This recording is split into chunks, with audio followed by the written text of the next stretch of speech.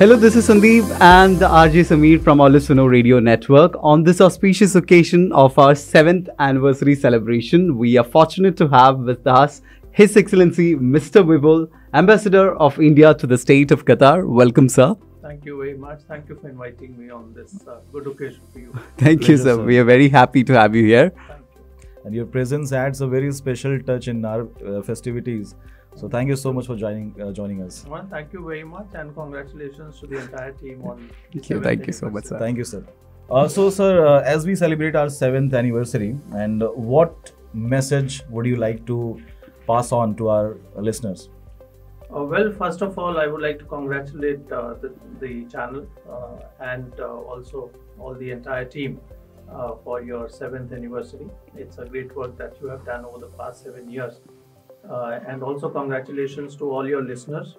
I think most of the listeners will be Indian since we are speaking on Hindi and Malayalam channels. Yes. And to them, I would just like to say that they should keep contributing to the development of India as well as to Qatar. The Indian community is a great bridge between our two countries who have such great ties which are historic and which have been growing in almost all dimensions over the past years. The Indian community acts as a bridge, and going forward as we further strengthen our relationship and take it to newer heights, the community has a great responsibility to keep contributing to these ties, and that is what as the embassy we would really like the community to do, and also to keep connecting with the Indian embassy so that we have a good feedback mechanism and we provide our services in the best manner possible. Thank you so much, sir. As an Indian radio station, how can we associate with Indian Embassy to add value to the Indian community? Well, I think many ways. I think your message is carried far and wide, and that is why you are very, very important in terms of messaging to the Indian community. And we always look forward to associating with the radio channels, Indian radio channels, which are working here in Qatar. I think there are many ways in which we together can be of great benefit to the community. I would just say a few things in this regard.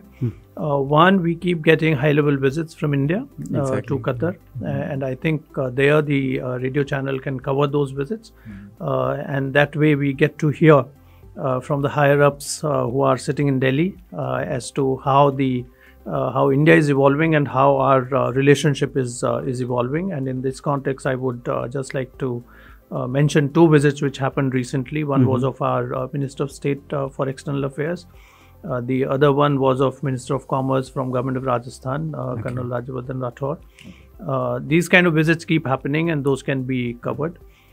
Secondly, I would say that many a times there are steps taken by Government of India for the Indian community abroad. And those could be publicized better with our radio channels, including yours. For instance, we have a scholarship program for diaspora children, which has just been announced for this year. We have a Bharat Ko Janiye quiz, which is now happening. There could be policy changes in respect of passports, visas, OCI cards, many other things which impact the overseas community. I think those can be told by the radio channel. Then, as in the embassy, we keep doing a lot of events, and the information about those events can be taken far and wide with radio channels. So we have, for example, this year done, of course, the Yoga Day, but also a Mango Festival, which was a great hit with the community, as also other events which we keep doing. We just did Bharat Utsav recently, and many other events that Passage to India was done earlier this year. So many of these events can be publicized through the radio channels.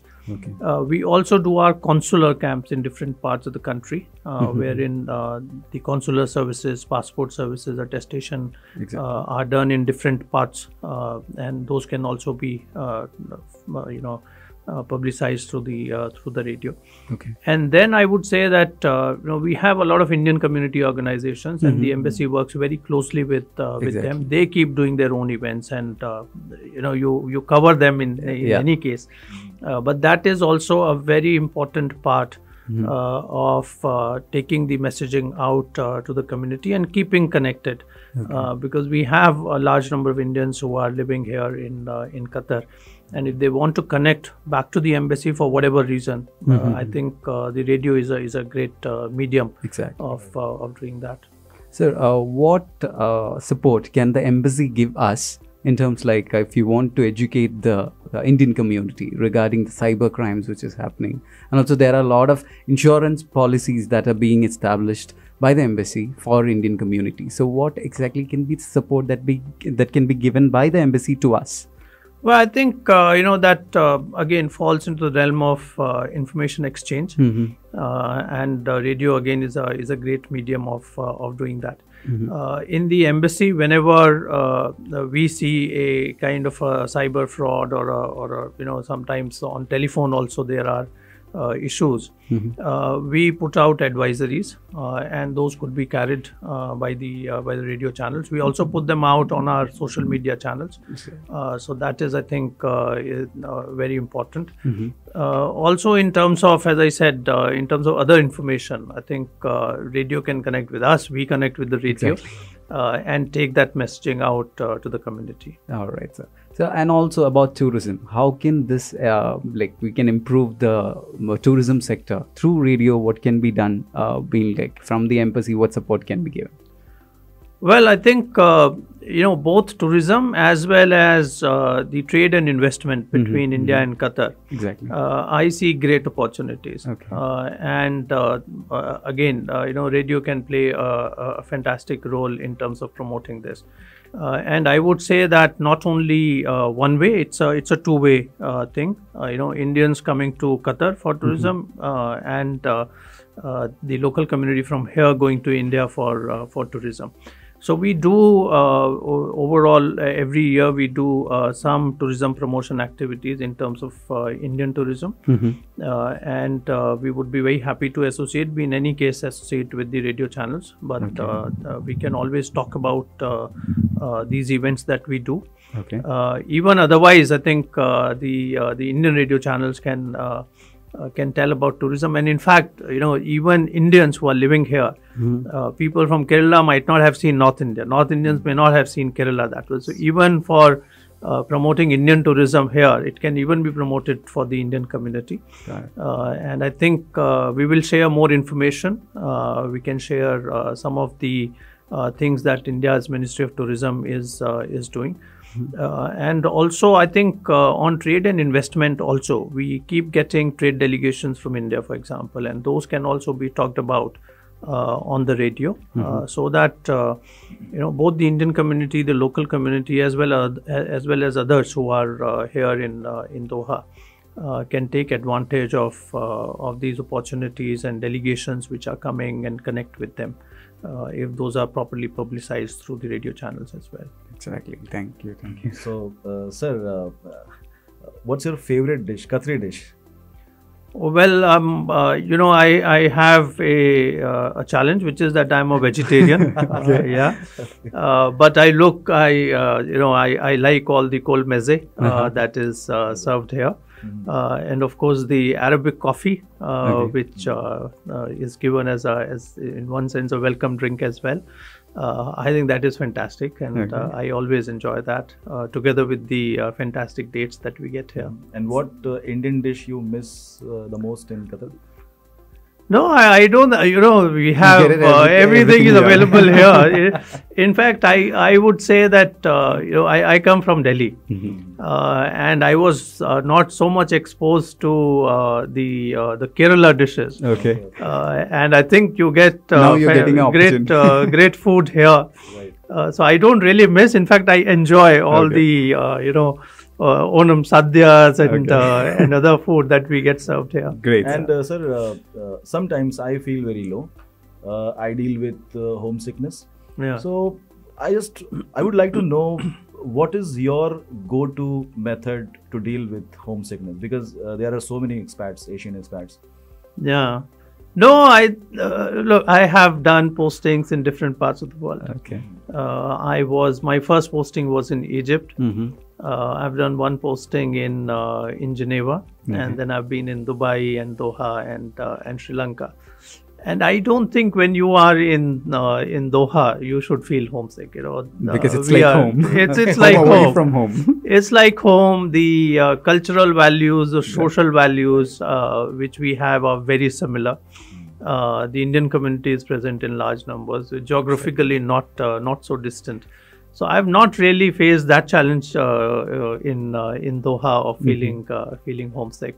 In fact, I would say for many Indians, actually Doha is like their first home. People who have been born here, who have been educated here, they feel very much at home here. Yeah. For many others, it would be like second home. The first generation who has come here.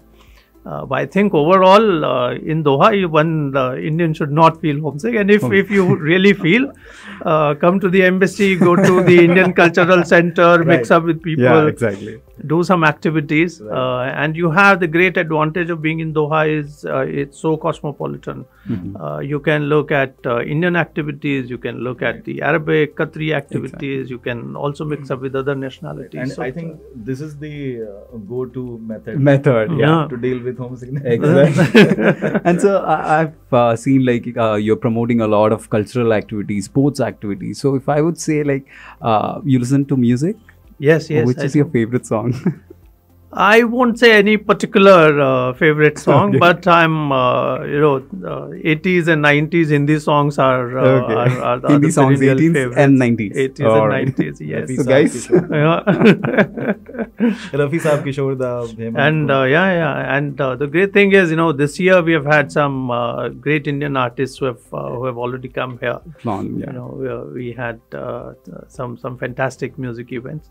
And there again, we had the good fortune of hearing songs of Rafi Saab and Kishore Kumar and others.